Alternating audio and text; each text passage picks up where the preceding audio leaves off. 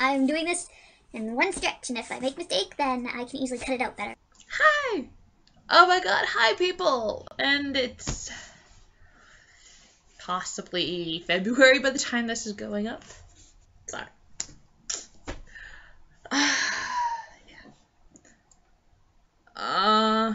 It's nice to brighten some here. So I am... Book review! Let's just get on with that, because I have no idea what I'm attempting to say, or even get out. So, I just finished Puppy Love by Nancy Krulik. And I actually really liked this book. I had the author name on my book list thingy there, or I had like the whole thing, just this book. But, anyway, yeah. I really liked this. This was a good book. And, like, it's about teenagers. Like, most of these books are about teenagers or, like, really young, like, young adults. Yeah. It was so good. I really liked the Alana character and her best friend Stella. I thought Sammy, her boyfriend, like, you were introduced to Sammy right here. I thought he was going to be, like, a cool guy. Like, he was going to be okay. But then, like, well, at first he was okay. But then he definitely changed. Like, it did say right here. That he's different. And I really did not like him. He just turned out to be really not cool anymore. And yes, I'm wearing a long sleeve.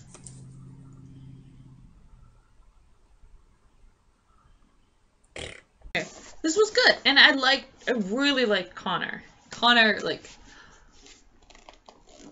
so good. But you're not introduced to Connor right away. You're introduced to her other friend named Leo. Like, so we know Alana is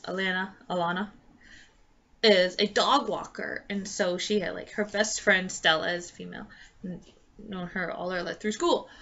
But then she has this other friend who's a little bit older, and his name is Leo, and he's a dog walker like her, like through the dog walking agency. And at first, I love Leo. Leo is like, I want you to end up with Leo, Alana. I want you to get together. Cause like he was being very, not open exactly or like out there, but he was like dropping hints of like, I like you. I want to see where this is going to go, basically. And like Alana was being such a ditz. And then I don't mean to spoil, but they do kiss and find out they're just friends. Because like this is a story about Alana and Connor, so kind of figure that they're going to get together. Because that's what's mentioned back here. Anyway, I really like it. And then this got really good like halfway through. Like it was good. It was a good story, like even just to start with. But like the first half was like, this is good. It's keeping me engaged, and I want to read this. I definitely want to finish this. But then getting into the second half, it's like, oh my god, I can't stop. I couldn't stop reading. Like, I just wanted to finish it last night because I seriously had 4 chapters left last night. I did read one, so I had 3 chapters today. And just, it was getting so good. Like, what was going on in this was just getting so good. Especially, what was going on with Stella and Leo. And I'm leaving it like that so that you can think like maybe the thing that happened to them together, or like 2 separate things, or just what happens to like them. It's just really cool, and I really liked how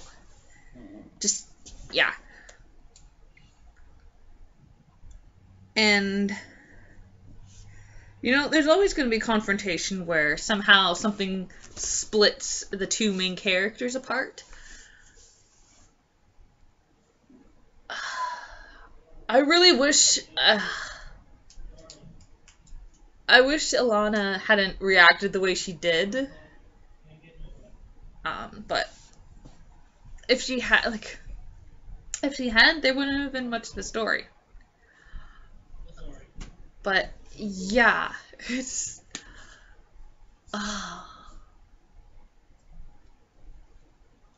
yeah. I can't really say anything, or it's gonna spoil it for people who want to read this. Like, if you like or love dogs, you should read it, cause like, there's not a whole lot about dogs, but there is dogs. Like, it's about like the rich people and their dogs in New York. But you don't exactly meet the rich people. It's just like dog walkers and walking people who walking the rich people's dogs, basically. And you find out about certain things, like polished paws is an actual thing, because like the author actually does live in New York, and it says right here she swears she's never taken him to Posh Puppy, though she has thought about it. So there is mention of Posh Puppy in here, and like it's an actual real thing. So that's pretty interesting. And my dad is vacuuming right now. Yay! And like, if you love your teen romance novels, this is a good one. Like, anything from the Simon Pulse, SimonsSaysTeen.com. It's right here. Like, there should be like a list of like these books on their site. There's actually a list right here.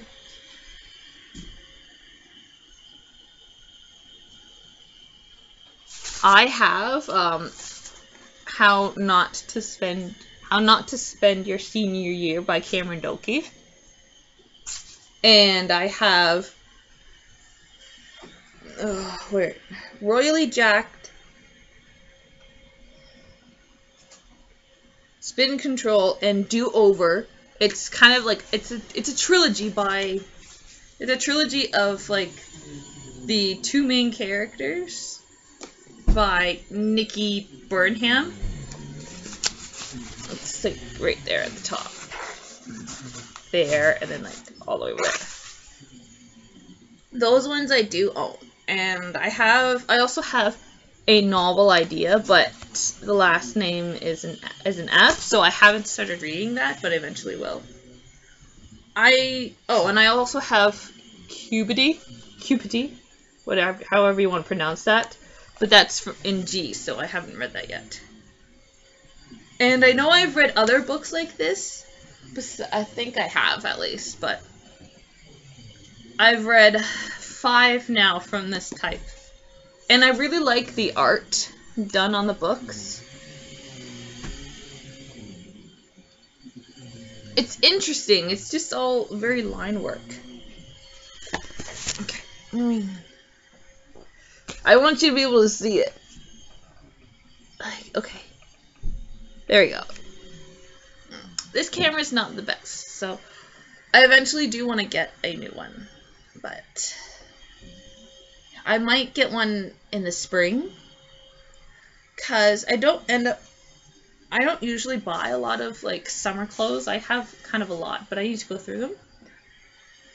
So hopefully this spring, maybe turning into summer, I will get a camera that's like made like between like $200 and $400 roughly. I will have to save up money and attempt at not spending money. So I tend to do that, especially when there are sales. But this is a good book. Definitely. Like, I'm 25 turning 26 in this October. Like, I still read this stuff. I really like reading this stuff. So, like, definitely teens probably should read this. Dog lovers, you could read this. I would say might want to read this. It's good and it's cute. It's like I might end up buying this book. I might. I will keep it on a list and be like, yeah, I might eventually buy it. Like, if I don't buy it at, like, Chapters or Kohl's, like, place like that, I will go to Better World Books and buy it there, because, like, somehow they always have, like, they have, like, older books. And sometimes they're cheaper prices, too, than in the actual bookstore. So, yeah. And my money goes to donating. My money is donated to, like, literacy and library programs and school programs and all that stuff. So, yeah. And so that's pretty much for this book. My next book is from an author that I have, like, so many books from. It's V.C. Andrews' Christopher's Diary, Secrets of Foxworth. This is a new kind of series. Like, it's kind of continuing from with the Dollanganger series, but these are new. The only reason I'm reading this new book is because it's part of the Dollanganger series. And so far there's only 2 books. I think there's only 2 books, but it's about, like, this descendant of Kathy and Christopher and, like, the Dollangangers. And then she finds, this is just from a little bit of what I've read before and what I remember. She finds Christopher's diaries. I don't know if it's all the diaries, but there is at least one diary book that the 2 books that they have for this is about it.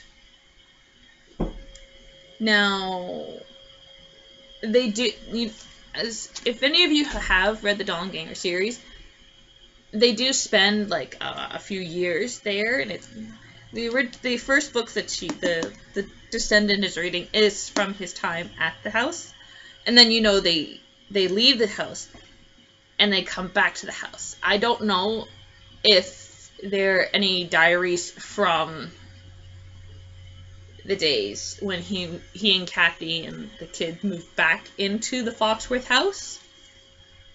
Oh, Foxworth Hall, that's what it's called. All I know is that it's about his first time living there. So, this is the next book I'm reading, and hopefully it's interesting. There is a second book here, which is called Christopher's Diary, Echoes of Dollanganger. Let's get to reading this part. I can't read this top blue part because all I know is that it's probably private, but then I don't know what that is. Private property? Maybe? Anyway. Maybe I was meant to be the one to discover Christopher's diary. It wouldn't be long before I would know the whole truth behind the legend of Foxworth. I picked up the book and continued reading like someone starving for news from the outside world, like someone locked me in an attic. I have to be as honest as I can about what I saw, what I heard, and especially what I felt, and to put down what really happened to us before and afterward. Kathy used to call us flowers in the attic, withering away. It helped her to think of us that way, but we weren't flowers. We were young, beautiful children who trusted that those who loved us would always protect us even better than we could protect ourselves. We weren't the creations of someone's imagination. We were real flesh and blood. We were locked away by selfish greed and by cruel hearts. How that happened and what became of us is too important to just let it disappear in the dying memories of those who lived it.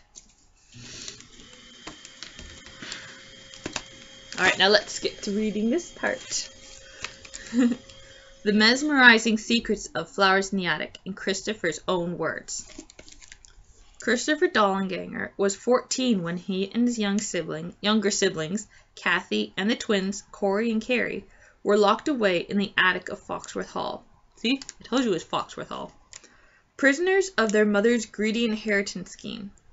For 3 long years, he kept hope alive for the sake of the others, but the shocking truth about how their ordeal affected him was always kept hidden, until now. Woo! Alright, I'm being silly, because I'm trying to be more interactive with you. 17-year-old Kristen, and it's my name. It's spelled like my name. Kristin. It's my name. Masterwood, that's not my last name, is thrilled when her father's construction company is hired to inspect the Foxworth property for a prospective buyer. The once grand southern mansion still sparks legends and half-truths about the 4 innocent Dollanganger children, even all these decades later. Foxworth holds a special fascination for Kristen, who was too young when her mother died to learn much about her distant blood tie to the notorious family. Accompanying her dad to the Forbidden Territory, Kristen rescues a leather-bound book tossed aside by the construction crew, its yellow pages filled with the neat script of Christopher Dollanganger himself. Her father grows increasingly uneasy about her reading it, but as she devours the teen's story page by page, his shattering account of temptation, heartache, courage, and betrayal overtakes Kristen's every thought.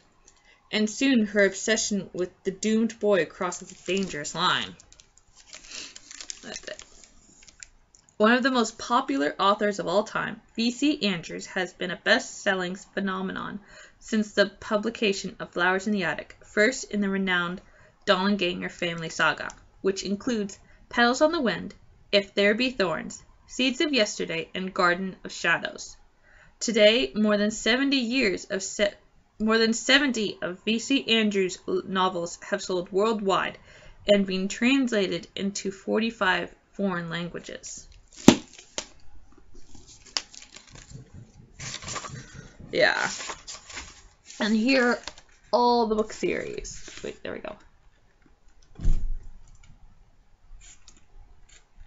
Seriously, okay, there's 1, 2, 3, 4, 5, 6, 7, 8, 9, 10, 11, 12, 13, 14, 15, 16, 17, 18, 19, 20, 21. 21 series and 4 standalone novels. I have and complete series of the Dollangangers, the Castile family, the Cutler, the Landry. It's Landry, so I'm guessing it's Landry. Logan, orphan miniseries, so it's 4 different girls and then 1 book with all 4 of them together. The Wildflowers miniseries, Hudson family, Shooting Star series, the De Beers family, and the Gemini series. There is a series before the Gemini, which is called Broken Wings, but I never got that because it was part of the new thing, and I already had Celeste, which was it seemed to be printed in like the original print of like the cover art print of like all those the other ones that I mentioned before. So yeah.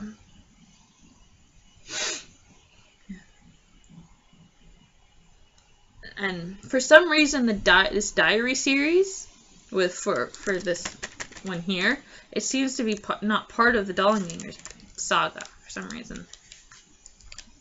Anyway, and I have one of the first standalone novel, which is called My Sweet Audrina. That is like what all of these book series are like. They shock you so much by what V.C. Andrews wrote. It's holy crap. And that's just all in one book. And like all the series, you have like all the series all the original series, these new ones are very short, but all the original series, like the Dollangangers, the Castile, the Cutler, Landry, Logan, the Orphan, Wildflowers, Hudson, Shooting Stars, De Beers, they're all 5 books. So, like, you have 4 books about the main character, which is a female, and then you have the last book is about the past. So it's usually about like the mother or the grandmother or an aunt. Like with the Logan family, the 5th book is about the girl's grandmother's sister. Yeah. And the Hudson family series, it's only 4 books, so there's 3 about the main female, and the 4th book is actually about her daughter. And the mini series, as I said, 4 books are about 4 different girls, and then the 5th one is a book about all of them, and it's, how do I say this? It's written in the 3rd person about one of the girls. So in The Runaways, the 3rd book is about a girl named Brooke. It's in Brooke's point of view, 3rd person point of view, about them running away. Wildflowers is actually the last book. It's in her point of view. And in Shooting Stars, I believe it's in the point of view of the last one too. I think. Yeah. And then pretty much all the other ones are the majority of them are about the main girls, like the main girl of the series. It's about her mother. But the Cutler family, it's actually about the grandmother. And the Dollanganger series is about, okay. The Dollanganger, the last book, is about the grandmother. Castile is about the mother. The Cutler family is about the mother. The Landry series is about the mother. The Logan family is about that thing that I told you, like the girl's grandmother's sister. It's about that woman. And then the Orphan miniseries is, yeah. The Hudson family is about the daughter. The De Beers is about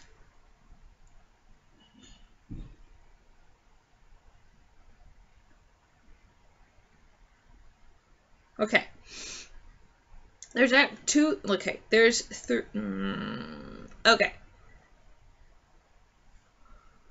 Okay. The De Beers is a little more complicated because there's okay. The first 2 books are about the main character. The 3rd book is about her daughter. The 4th book is about her mother. And the 5th book is written in her father's hand when him and her mother first met. Because he was a doctor and she was kind of went a little insane. For some, something happened to her mother in the 4th book to make her go to an institute. And the 4th book is in her father's hand, telling her how he met her mother. The Gemini, it's a very short one, it's only 3 books. The first 2 is about the mother, and the second one is about the daughter. So, and Audrey is about the main girl. So, this chapter is called Early Days, and this is where I am going to leave you, because I've been talking about this for a good little while. And I am finally putting Christmas gifts Christmas gifts. What am I doing about Christmas gifts? I'm putting the Christmas decorations away now, finally. And my light is dying, so I probably should end my book review here. Because I want to get that stuff put away. Because I have new stuff that I got from my grandma's that she was giving away. And she would rather give me her stuff away for free instead of me buying the stuff at the Holly Fair. So once I get all of our stuff that we've already gotten before put away first, and then see how to fit in the new stuff. And I'm gonna continue watching Ingrid Nielsen's vlog channel to catch up where I left off with her last vlog. Let's get some light on me. I believe that's it. And I'm going to get going. Please excuse me for the videos before this, because when I was cutting them, well, editing them, I am still learning how to do that and how to cut them properly. Because like when I did them, I kind of started and stopped The webcam, and now I'm realizing that I should just let it play, and then if like I stop or make a mistake, then I'll just like pause and then restart what I wanted to do, or at least try to work out from my brain, or just do random stuff and then get back to the thing, so that I can edit it that way.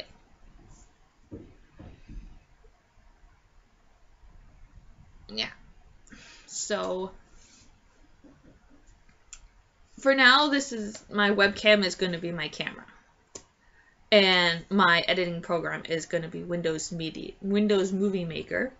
I eventually do want to get a new movie editor, but first I'm going to get the camera because that's the more expensive thing, and I want to start doing vlogs, and I want to do this nail art that I've thought of this design for the Winona Peach Festival. And I watched this nail art person on YouTube do this like reindeer design, and I was like, I have the perfect idea for that. I want to do something. So it's like, but I can't do those videos properly with this. I need something else. I need to be able to do better stuff. I need to be able to see, but I need to be able to see myself doing the video. So yeah. So okay. So I'm gonna get going, and I'm going to. I don't know how to end. I'm also trying to work on how to end videos properly. Like, for some videos, I know how to end properly, but I don't know how to end certain videos. So I'm just going to say bye.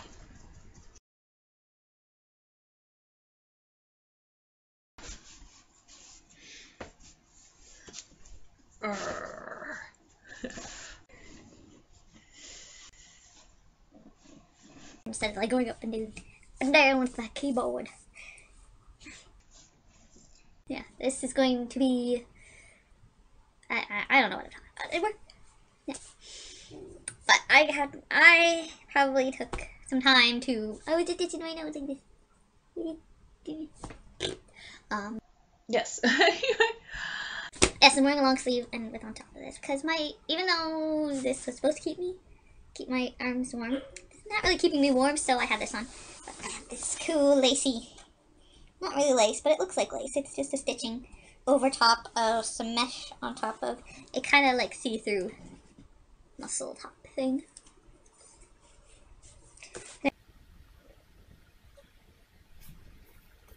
I don't really know how to do this, but we will do stuff. Yeah. And it's not fun hunching over. I need to keep my spine straight. Oh my god, I'm hungry. Freaking hungry. And not like for dinner, I'm just been hungry like And I had breakfast and lunch.